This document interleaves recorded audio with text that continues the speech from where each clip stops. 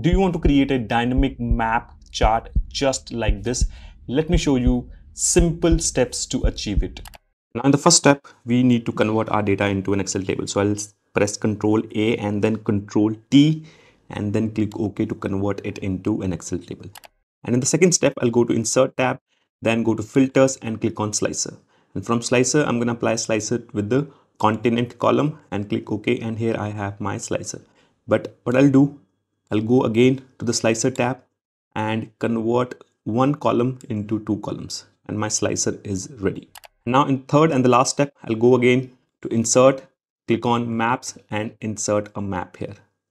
I'll put it here and remove all the things that I don't want.